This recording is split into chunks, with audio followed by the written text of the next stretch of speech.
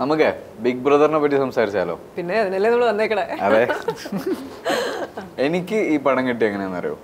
ഞാൻ ഒരു ദിവസം വെറുതെ വീട്ടിലിരിക്കുമ്പോൾ എനിക്കൊരു നോബിലേട്ടൻ്റെ കോൾ വരും. ശരി, ഒരു ലാലേട്ടൻ്റെ പടമുണ്ട്, ഒന്നാളെ ഒന്ന് കഥ പറയണം.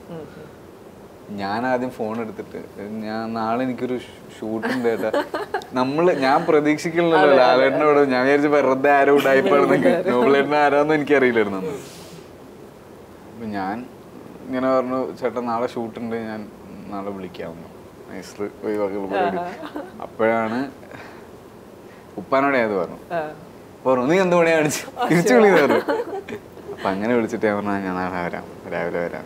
ഷൂട്ട് അവരൊക്കെ മാറ്റി എന്നിട്ട് വിളിച്ച്, എന്നിട്ട് ഞാൻ നെക്സ്റ്റ് ഡേ സിദ്ദീഖ് സാറിൻ്റെ വീട്ടിൽ പോയി. സിദ്ദീഖ് സാർ ഫുൾ കഥ പറഞ്ഞു തന്നു.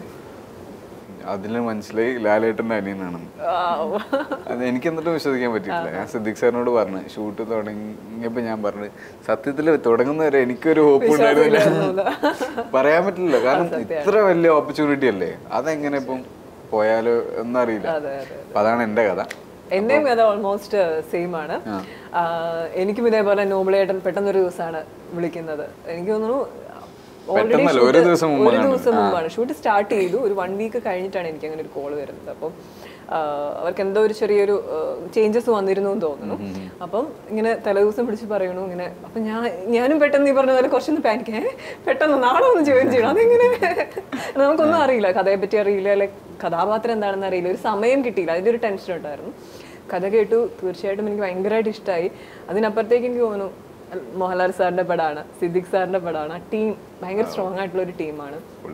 പിന്നെ എൻ്റെ കഥാപാത്രം എനിക്ക് തോന്നുന്നു അത്യാവശ്യം നമ്മൾ പെർഫോം ചെയ്യാനുള്ള കഥാപാത്രങ്ങളുടെ കൂട്ടത്തിൽ നിൽക്കുന്ന ഒരു ക്യാരക്ടർ തന്നെയായിരിക്കും വന്ദന. അപ്പം ഉറപ്പായിട്ടും ആണോ? Thank you. അപ്പൊ പിന്നെ ഗാഥനോട് എനിക്ക് ചോദിക്കാനുള്ളത്, എന്റെ ഗേൾഫ്രണ്ടായിട്ട് എങ്ങനെയെന്ന് എനിക്ക് ഇപ്പോഴത്തെ ചാൻസ് കിട്ടി? ഈ പറഞ്ഞ പോലെ തന്നെ സിദ്ദീഖ് സാർ എൻ്റെ ഫോട്ടോ കണ്ടിട്ട് നോബിളേട്ടനാണ് എന്നെ വിളിക്കണത്. അപ്പോൾ വിളിക്കുന്ന സമയത്ത് ഞാൻ ചെന്നൈയിലായിരുന്നു. അപ്പോൾ എനിക്ക് ആദ്യം ഞാൻ വിചാരിച്ചു ഓക്കെ എന്തെങ്കിലുമൊക്കെ ചെറിയൊക്കെ ആയിരിക്കും ലാലേട്ടൻ്റെ തമിഴ് പടം ചെയ്തിരുന്നു. അപ്പോൾ അത് കഴിഞ്ഞിട്ട് ആക്ച്വലി എൻ്റെ ഈ ക്യാരക്ടർ വേറെ ആരോ ആയിരുന്നു നമ്മുടെ മൂവിയിൽ ചെയ്യേണ്ടത്. സോ പല റീസൺ കൊണ്ട് അതെന്തോ മാറിപ്പോയി. അപ്പോൾ പെട്ടെന്നാണ് സിദ്ദീഖ് സാറ് ഫോട്ടോ കണ്ടിട്ട് നോബിളേട്ടനാണ് എന്നെ വിളിക്കുന്നത്. ഞാൻ ചെന്നൈയിലായിരുന്നു. അപ്പോൾ ഞാൻ വിചാരിച്ചു ചെറിയ എന്താ, എൻ്റെ അടുത്ത് അപ്പോൾ ഒന്നും പറഞ്ഞില്ല, വരാൻ പറ്റുമോ, സിദ്ദീഖ് സാറിൻ്റെ മൂവിയാണ്, ബിഗ് ബ്രദറാണ്, ലാലേട്ടൻ്റെ പടമാണെന്ന് പറഞ്ഞു. അപ്പോൾ ചെറിയ എന്തെങ്കിലുമൊക്കെ ബാക്കിലൂടെ അല്ല ഞാനും അങ്ങനെ കേട്ടോ വിചാരിച്ച. എനിക്ക് അങ്ങനെ കോൾ വന്നപ്പം ഞാൻ ഒരിക്കലും പ്രതീക്ഷിക്കുന്നില്ല. കഥ പറയുമ്പോഴും കഥ പറയുമ്പോഴും എൻ്റെ ക്യാരക്ടർ ആദ്യം പറഞ്ഞു തന്നിട്ടില്ല, ഇങ്ങനെ കഥ മൊത്തം പറഞ്ഞു. അപ്പം ഞാൻ ആലോചിക്കും ഇതിലിപ്പോൾ ഇവിടെ എന്നെ പ്ലേസ് ചെയ്യാൻ ഞാൻ മനസ്സിലാവണം, ഇതാണ് ക്യാരക്ടർ എന്ന് പറയുമ്പോൾ ഞാൻ മറ്റേ. പക്ഷെ നിങ്ങളുടെ രണ്ടുപേരുടെയും കഥാപാത്രങ്ങൾ ഭയങ്കര രസമായിട്ട് വന്നിട്ടുണ്ട് സിനിമയിൽ. ഭയങ്കര രസമായിരുന്നു നമുക്ക് കാണുമ്പോൾ തന്നെ. ആ ഒരു എന്താ പറയാ, ഒരു സ്നേഹവും ഭയങ്കര മാച്ചായിരുന്നു രണ്ടുപേരും. കേട്ടിട്ടുണ്ട് മാത്രമേ സ്നേഹമുള്ളൂ. പക്ഷെ ലാലേട്ടൻ ഞങ്ങളെ ഭയങ്കരമായിട്ട് ഹെൽപ്പ് ചെയ്യുന്നു. എക്സ്പീരിയൻസ് പറയൂ ലാൽ സാറിനൊപ്പം.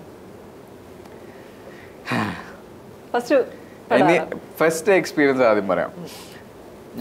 എനിക്കൊരു പേടിയൊന്നും ഉണ്ടായിരുന്നില്ല. ഞാൻ എന്തിനാ പേടിക്കുന്നത്, അഭിനയിക്കാനുള്ള പോകണം. എന്തായാലും അഭിനയിച്ചിട്ടൊക്കെ ഉണ്ട്, ലാലേട്ടൻ്റെ വർക്ക് ചെയ്യുന്നു, ഞാൻ പോയിട്ട് അഭിനയിക്കുന്നു, അത്രേ ഉള്ളൂ. ഞാൻ ഫസ്റ്റ് ഡേ പോയി, അന്നാണ് എൻ്റെ ഫുള്ള് ലുക്കൊക്കെ മാറ്റുന്നത്, അന്ന് തന്നെയാണ് അതൊക്കെ ചെയ്തു. നേരെ ഒരു ബെഡ്റൂമിലുള്ള ഇൻറ്റീരിയർ ഷോട്ടാണ്. ലാലേട്ടൻ ഒരു ബെഡിലിരിക്കുക, ആ ഒരു ബെഡിലിരിക്കുക, ആ റൂമിൽ നിന്ന് കയറുന്നൊരു ഷോട്ടിൽ ഞാൻ ലാലേട്ടനെ കണ്ടതും കയ്യിൽ നിന്ന് മൊത്തം പോയി. ഫുൾ നെർവസായി, കംപ്ലീറ്റ് പോയി. പക്ഷേ ലാലേട്ടൻ നോക്കി ചിരിച്ചു, കൈ തന്നു. എന്നിട്ട് ഞാൻ സൈഡിൽ പോയിരുന്നു. അപ്പം ഞാൻ ലാലേട്ടനോട് പറഞ്ഞു, ലാലേട്ടാ ചെറുപ്പത്തിൽ ഞാൻ എൻ്റെ അനിയത്തിയായിട്ട് ഫോട്ടോ എടുക്കാൻ വന്നിട്ടുണ്ട്.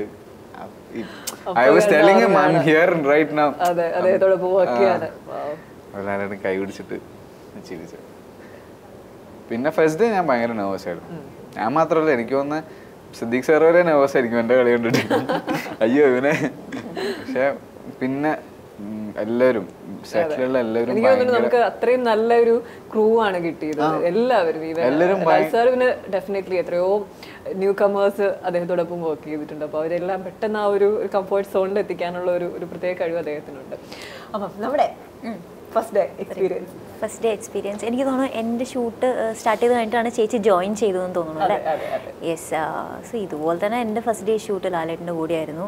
അത് കഴിഞ്ഞിട്ടാണ് ഷൂട്ട് നടന്നുകൊണ്ടിരിക്കുമ്പോഴാണ് ചേച്ചി ഒരു ദിവസം സെറ്റിലേക്ക് വരുന്നത്. അന്നാണ് ആദ്യമായിട്ട് ഞാൻ ഹണി ചേച്ചിനെ അത്രയും നാളെ സ്ക്രീനിൽ മാത്രമേ കണ്ടിട്ടുള്ളൂ. നേരിട്ട് ആദ്യമായിട്ട് കാണുന്നത് അന്നാണ്. അന്ന് തന്നെ വന്ന് സംസാരിച്ചു. പിന്നെ പിറ്റേ ദിവസം നെക്സ്റ്റ് ഡേ തൊട്ട് നമുക്ക് ജോയിൻ ചെയ്തു. എല്ലാവരും ഒരുമിച്ചുള്ള അതിന്റെ ഒരു കാരണക്കാരൻ ലാലേട്ടൻ തന്നെയാണ്. എനിക്ക് തോന്നുന്നത് നമ്മളായിരുന്നു ഫസ്റ്റ് അല്ലേ? ഗാഥയോടൊപ്പമായിരുന്നു എന്റെ ഫസ്റ്റ് ഷോട്ട് വന്നത്. എനിക്ക് തോന്നുന്നു ലാലേട്ടനെ കണ്ടപ്പോ എനിക്ക് അത്ര സീരിയസ് ആണെന്ന് തോന്നിയില്ല. എനിക്ക് സർജാനോനെ കണ്ടിട്ടപ്പോഴാണ് സർജാനോ എല്ലാവരും പറയണ സെയിം ഡയലോഗ് ഇത്. ഭയങ്കര സീരിയസ് ആണ്, ഭയങ്കര ആറ്റിറ്റ്യൂഡ് ആണ്. മറ്റേ സീൻ എനിക്ക് പേടിയായിട്ടാണ് ഞാൻ അവന് എന്നെയൊക്കെ ഭയങ്കര നോട്ടം. ഞാൻ ഭയങ്കര നോട്ടം തോന്നി. വേറെ ഇഷ്ടപ്പെടാത്ത രീതിയിലുള്ള നോട്ടം, അതായത് ആറ്റിറ്റ്യൂഡ്. അപ്പൊ ഞാൻ വിചാരിച്ചു ഇനിയിപ്പോ ഞാൻ എന്റെ മനസ്സിൽ ഞാൻ ചിരിക്കണൊക്കെ ഉണ്ട്. അല്ല അതായത് ഞാൻ കാണിക്കുന്നുണ്ട്, പക്ഷെ പുറത്ത് ഇങ്ങനെ ആയിരിക്കും. ഹണി ചേച്ചിന്റെ ലാസ്റ്റ് ഇറങ്ങിയ മൂവിയും ഇട്ടിമാണി ലാൽ സാറിന്റെ പേരായിട്ട്. സോ ഇതും ഇപ്പൊ ലാലേട്ടന്റെ കൂടെയാണ്. അപ്പോൾ അടുപ്പിച്ച് ഇങ്ങനെ ലാലേട്ടനോട് കുറെ മൂവി ചെയ്തിട്ടുണ്ട് ചേച്ചി. മൂന്നാമത്തെ പടമാണ്. ഓക്കെ. അപ്പോൾ ഇതില് എന്താണ് ലാലേട്ടന്റെ പേരായിട്ടാണോ? എന്താണ് ഇതിലെ സസ്പെൻസ് ഉണ്ടോ? എന്താണ് സംഭവം? എന്നെ സംബന്ധിച്ചിടത്തോളം എനിക്ക് അദ്ദേഹത്തോടൊപ്പം വർക്ക് ചെയ്യാൻ മൂന്ന് സിനിമകൾ കിട്ടി എന്നുള്ളത് വലിയൊരു ഭാഗ്യമായിട്ട് കാണുന്ന ആളാണ് ഞാൻ. കനലാണ് ആദ്യം ചെയ്തത്, അത് കഴിഞ്ഞ് ഇട്ടിമാണിയിലെത്തി, അത് കഴിഞ്ഞിട്ടാണ് അത് കഴിഞ്ഞ ഉടനെ സ്റ്റാർട്ട് ചെയ്യുന്ന പടമാണ് ബിഗ് ബ്രദർ. അപ്പം എൻ്റെ കഥാപാത്രം പറഞ്ഞതുപോലെ തന്നെ ഒരു ഡോക്ടറായിട്ടാണ്. വന്ദന എന്നാണ് പുള്ളിക്കാരിയുടെ പേര്. അനൂപേട്ടൻ്റെ പേരായിട്ടാണ് വരുന്നത്. ബാക്കിയുള്ളതെല്ലാം ഭയങ്കര ബോൾഡ് ആയിട്ടുള്ള കഥാപാത്രമാണ്. പിന്നെ ബാക്കിയുള്ളതെല്ലാം അതൊന്നും നമുക്ക് റിവീൽ ചെയ്യാൻ പറ്റില്ല. അതങ്ങനെ തന്നെ ഇരിക്കട്ടെ. ചേച്ചി ക്യാരക്ടറിനെ കുറിച്ച് ഒരുപാട് റിവീൽ ചെയ്യണ്ട, എന്നാലും ലാലേട്ടനെ ചീത്ത പറയുന്ന അല്ലെങ്കിൽ വഴക്കായിട്ട് ലാലേട്ടൻ്റെ അടുത്ത് ഉണ്ടോ? അത് വേണ്ട. ഇല്ല, ഈ കഥയ്ക്ക് എന്ത് ആവശ്യമുണ്ടോ അങ്ങനെയുള്ള സീൻസാണ് ഇതിൻ്റെ അകത്തുള്ളത്. അതിപ്പം നമുക്ക് എന്തുണ്ട് എന്തില്ല എന്നൊക്കെ പറഞ്ഞു കഴിഞ്ഞാൽ നമുക്ക് അതിൻ്റെ ഒരു സസ്പെൻസ് അങ്ങ് പോകും ഇല്ലേ? പക്ഷെ അങ്ങനത്തെ ഉള്ള സീൻസ് ഒന്നും ഇല്ല. പക്ഷെ ഭയങ്കര രസകരമായിട്ടുള്ള കഥയ്ക്ക് സിനിമയ്ക്ക് ആപ്റ്റായിട്ടുള്ള ഒത്തിരി നല്ല മുഹൂർത്തങ്ങളുണ്ട്. അപ്പൊ ലാൽ സാറിന്റെ കൂടെ വർക്ക് ചെയ്ത എക്സ്പീരിയൻസ് പറഞ്ഞു. സിദ്ദിഖ് സാറിന്റെ കൂടി. സിദ്ദിഖ് സാറിനോട് ഫസ്റ്റ് ഡേ തൊട്ടിട്ട് എനിക്ക് കിട്ടിയൊരു സാറിൻ്റെ അടുത്ത് നിന്ന് കിട്ടിയ ഒരു എനർജി എന്ന് പറഞ്ഞാൽ ഭയങ്കര ജെന്യൂൻ ആയിട്ടുള്ള മനുഷ്യനാണ്. ഒരു സിനിമ ബാക്ക്ഗ്രൗണ്ടുള്ള ഒരാളാണെന്നൊന്നും പറയില്ല. സത്യം, നമുക്ക് വീട്ടിലുള്ള ഒരു വ്യക്തിയെ പോലെ. ഫസ്റ്റ് ടൈം ഞാൻ കഥ കേൾക്കാൻ പോണത് ഞാൻ വിചാരിച്ച വേറെ ആരെങ്കിലും കഥ പറയാം. സാർ ഡയറക്റ്റ് പറയുന്നത് ഞാൻ എൻ്റെ സ്വപ്നത്തിൽ പോലും വിചാരിച്ചിട്ടില്ല. പോയി സാറിൻ്റെ ഓഫീസിലിരുന്നു. സാറ് പെട്ടെന്ന് കഥ പറഞ്ഞു തുടങ്ങി. ഭയങ്കര ഡീറ്റെയിൽഡ് ആയിട്ട് കഥ പറഞ്ഞു തന്നു. അത് കഴിഞ്ഞിട്ട് എന്നെ വീട് കംപ്ലീറ്റ് കാണിച്ചു. കുറേ സമയം ഫാമിലിനെ പറ്റി ചോദിക്കും. ഭയങ്കര കെയറിങ് ആണ്. ഒരു ബിഗ് ബ്രദർ എന്ന് പറയുന്ന, എനിക്ക് തോന്നുന്ന ബിഗ് ബ്രദർ എന്നുള്ള സിനിമ കൊണ്ട് കുറെ ബിഗ് ബ്രദേഴ്സ് കിട്ടി നമുക്ക്. സത്യമാണ്. എനിക്കും അദ്ദേഹത്തെ പറ്റി പറയുകയാണെന്നുണ്ടെങ്കിൽ അദ്ദേഹത്തോട് വർക്ക് ചെയ്യണമെന്ന് വലിയ ആഗ്രഹമുള്ള ഒരു ആളാണ്. കാരണം ഒത്തിരി ആക്ടേഴ്സ് പറയുന്നത് കേട്ടിട്ടുണ്ട്. സിദ്ദിഖ് സാറിന് ഭയങ്കര കംഫർട്ടാണ് അദ്ദേഹത്തോട് വർക്ക് ചെയ്യുമ്പോൾ. വർക്ക് ചെയ്യുന്ന ആഗ്രഹം ഇതുവരെയും ഞാൻ ജോയിൻ ചെയ്യുന്ന സമയത്ത് അദ്ദേഹത്തിന് ഭയങ്കര പനി പിടിച്ചിരിക്കുന്ന ഒരു സമയമാണ്. അത്ര ടയേർഡാണ്. നമ്മൾ കാണുമ്പോൾ തന്നെ അറിയാം, ഫേസ് കാണുമ്പോൾ. പക്ഷെ ഒരു മനുഷ്യന്റെ അടുത്തും സ്വരം കയർത്ത് അദ്ദേഹം പറയണ കേട്ടിട്ടില്ല. അത്ര അത്രയും ക്ഷീണമായിട്ടിരുന്നാലും ഓടിപ്പോയി എല്ലാ കാര്യങ്ങളും പറഞ്ഞ് മാനേജ് ചെയ്ത് അങ്ങനെയുള്ള ആളുകളൊക്കെ വളരെ കുറവാണ് നമ്മുടെ ലൈഫിൽ മീറ്റ് ചെയ്യാൻ പറ്റുന്നത്. ഒത്തിരി സന്തോഷമായിരുന്നു. കാരണം ഞാൻ ഈ പറഞ്ഞ പോലെ പെട്ടെന്ന് വന്ന് ജോയിൻ ചെയ്തപ്പോൾ അതിൻ്റെ ഭയങ്കര ടെൻഷൻ ഉണ്ടായിരുന്നു എനിക്ക് എങ്ങനെയാവും എന്നുള്ളത്. എനിക്ക് തോന്നുന്നു ആദ്യത്തെ ആ ഷോട്ട് കഴിഞ്ഞ ഉടനെ തന്നെ പതുക്കെ അദ്ദേഹത്തിൻ്റെ അടുത്ത് പോയി, സാർ ഇങ്ങനെ ചെയ്താൽ നന്നായിരിക്കുമോ എന്ന് ചോദിച്ചു. അങ്ങനെ ചെയ്താൽ നന്നായിരിക്കും, ഒന്ന് ചെയ്ത് നോക്കൂ. അപ്പൊ തന്നെ നമ്മൾ ആശ്വാസം. ഇവൻ നമ്മൾ പറയുന്നത് അത് ഇവനത് പൊട്ടത്തരായിരിക്കാം, മണ്ടത്തരായിരിക്കാം, പക്ഷെ എന്നാൽ പോലും അതിൻ്റെതായ ഒരു റെസ്പെക്ട് തന്ന് അദ്ദേഹം ഒന്ന് ആലോചിച്ച അങ്ങനെ ചെയ്യുന്നതല്ല, അല്ലേ വേണ്ട, നമുക്ക് ഇപ്പം അത് വേണ്ട, ഇങ്ങനെ നോക്കാം. ആ ഒരു കൺവേ ചെയ്യുന്ന ഒരു രീതിയുണ്ട്, നമ്മുടെ അടുത്ത് കമ്മ്യൂണിക്കേറ്റ് ചെയ്യുന്ന ഒരു രീതി ഭയങ്കര ഭയങ്കര നമ്മളെ പെട്ടെന്ന് തന്നെ കംഫർട്ടാക്കി മാറ്റാനുള്ള ഒരു കഴിവ് അദ്ദേഹത്തിനുണ്ട്. എനിക്കൊരു സംഭവം പറയണ്ട ഇതില്.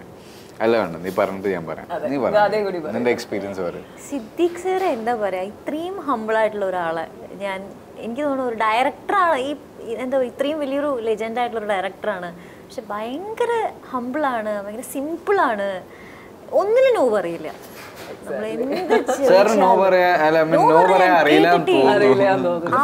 സെറ്റിൽ ആരോടും നോ പറഞ്ഞു ഞാൻ കേട്ടിട്ടില്ല. എന്ത് ചോദിച്ചാലും ഓക്കെ ഓക്കെ ഓക്കെ നോക്കാം. എന്താണ് സ്റ്റോറി പറയാനുള്ളത്?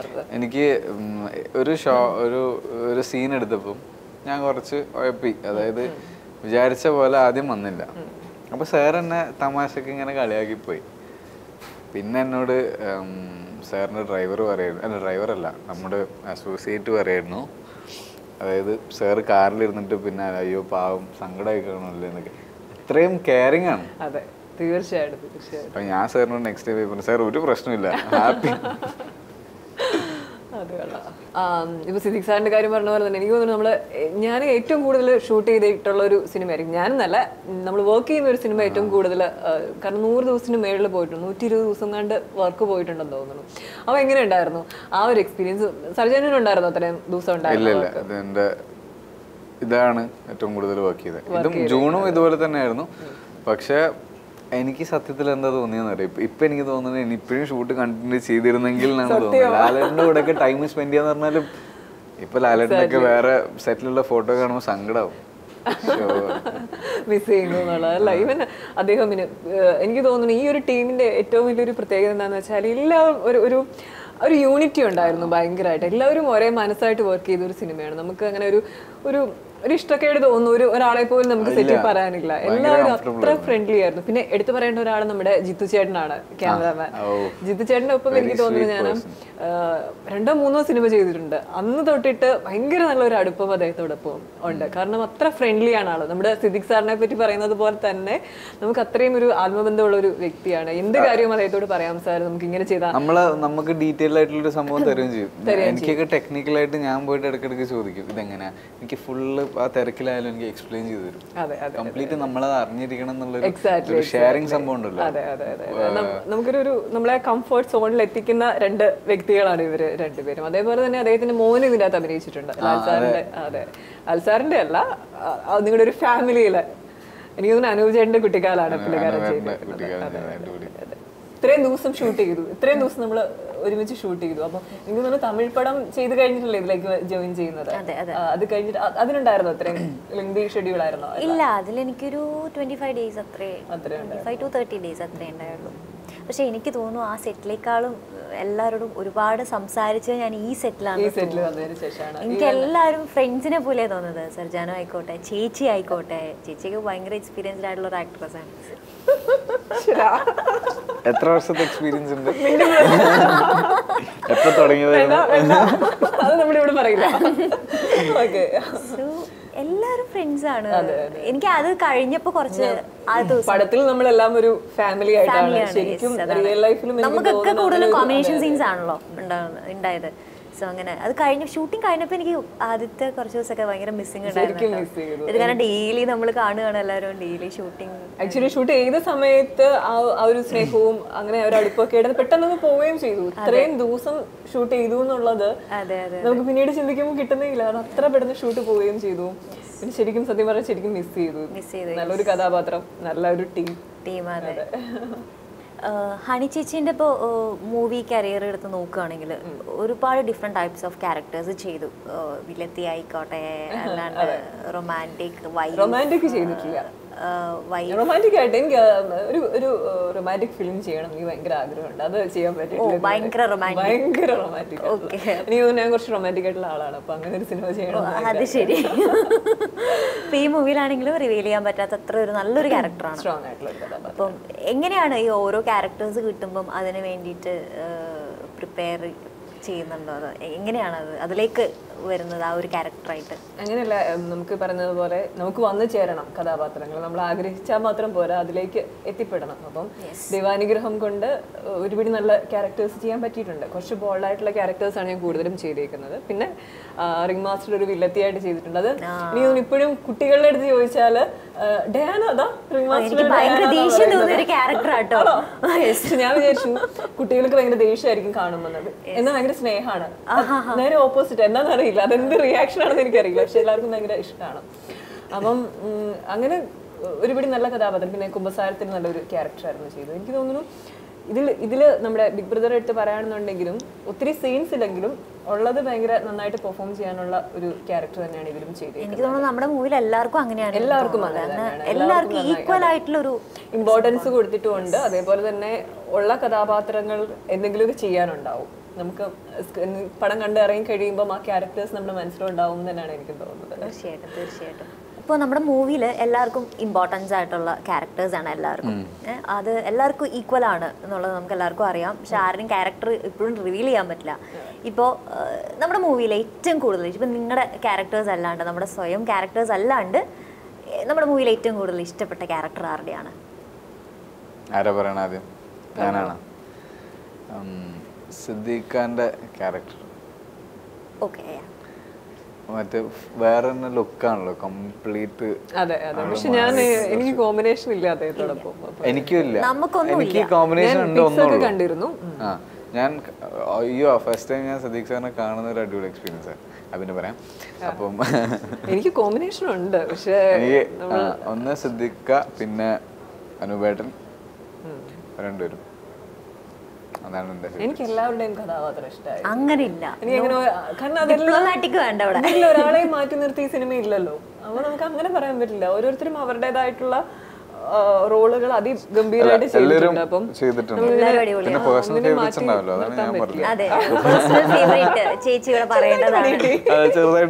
പറയേണ്ടതാണ്. അതാ പറഞ്ഞത്, ഇല്ല എല്ലാ കഥാപാത്രങ്ങളും എനിക്ക് ഭയങ്കര ഇഷ്ടമായിരുന്നു. ഭയങ്കര ഡിപ്ലോമാറ്റിക് ഓരോ വ്യക്തികളല്ലേ സീരിയസ്ലി. നമുക്കങ്ങനെ ഒരാളങ്ങനെ ഭയങ്കര നന്മയായിട്ടുള്ള നന്മ മരുന്ന് പറയുന്ന ക്യാരക്ടേഴ്സ് ഒന്നും ഇല്ല.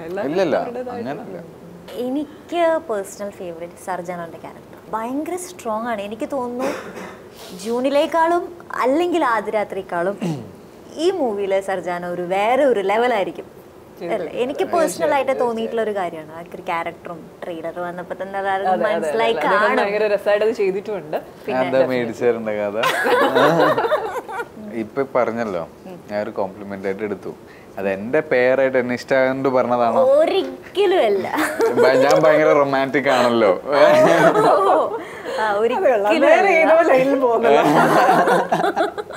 അങ്ങനെയൊന്നുമില്ല. അല്ല, എനിക്ക് അങ്ങനെ എനിക്ക് തോന്നിയിട്ടില്ല. എനിക്ക് തോന്നുന്നു നമ്മുടെ മൂവിയിൽ എല്ലാവർക്കും അറിയാവുന്ന സർജാനോന്റെ ക്യാരക്ടർ അല്ലേ? ചേച്ചിക്ക് തോന്നിയിട്ടില്ലേ? എനിക്ക് എല്ലാവരും അടിപൊളിയായിരുന്നു. സർജാനും ഭയങ്കര രസമായിരുന്നു. പക്ഷെ എല്ലാവരും രസമായിരുന്നു. അല്ല, എനിക്ക് കാര്യത്തില് ഹനീസിന്റെ കാര്യത്തിൽ പറയാനുള്ളത്,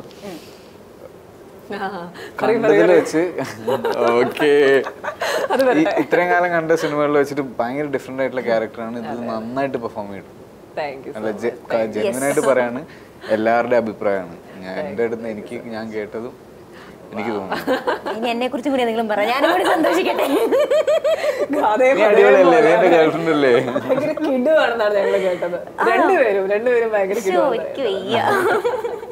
അപ്പം ഇത്രയും കാലത്തെ എക്സ്പീരിയൻസില്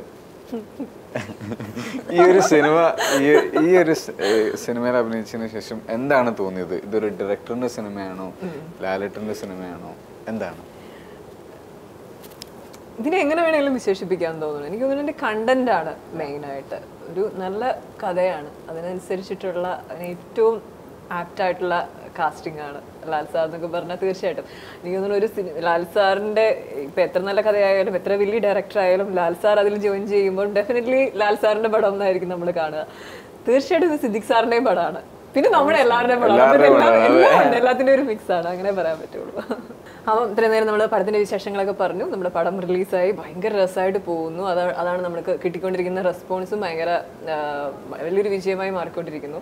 അപ്പം എന്താണ് പറയാനുള്ളത്? പ്രേക്ഷകരുടെ അടുത്ത് എന്താ പറയാനുള്ളത്? പടം പോയി കാണുക, കാണാത്ത പ്രേക്ഷകരുടെ അടുത്ത് എനിക്ക് പറയാനുള്ളത് ഒന്നുള്ളൂ, പടത്തെ പറ്റി ഒറ്റ വാക്കിൽ പറയുകയാണെങ്കിൽ ഫാമിലി ലവ്.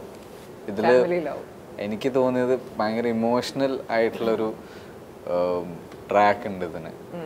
ഫാമിലിക്ക് ഇഷ്ടമാവും, ലാലേട്ടൻ്റെ ഫാൻസിനും ഭയങ്കരമായിട്ട് ഇഷ്ടമാവും. എല്ലാവരും പോയി കാണണം, പ്രാർത്ഥിക്കണം, സപ്പോർട്ട് ചെയ്യണം. ഗാഥയ്ക്ക് എന്താ പറയാനുള്ളത് ഒറ്റ വാക്കിൽ? എനിക്കും ഇത് തന്നെയാണ് പറയാനുള്ളത്. എൻ്റെ ഫസ്റ്റ് മൂവിയാണ്, ഭയങ്കര പ്രതീക്ഷയുള്ളൊരു മൂവിയാണ്.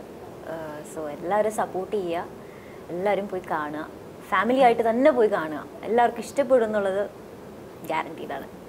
അതെ, അപ്പോൾ ഞങ്ങൾക്ക് അതാണ് പറയാനുള്ളത്. എല്ലാവർക്കും ഇഷ്ടപ്പെടും. ഇതൊരു ഫാമിലി ആക്ഷൻ ത്രില്ലർ എന്ന് വിളിക്കാവുന്ന ഒരു സിനിമയാണ്. അപ്പം പടം കണ്ട് ഇറങ്ങി അത്ര നല്ല റെസ്പോൺസാണ് ഞങ്ങൾക്ക് കിട്ടിക്കൊണ്ടിരിക്കുന്നത്. അപ്പം ഇനി ആരെങ്കിലും പടം കാണാനുണ്ടെങ്കിൽ തിയേറ്ററിൽ പോയി തന്നെ കാണുക. നിങ്ങളുടെ സപ്പോർട്ട് വേണം, പ്രാർത്ഥന വേണം. Thank you so much.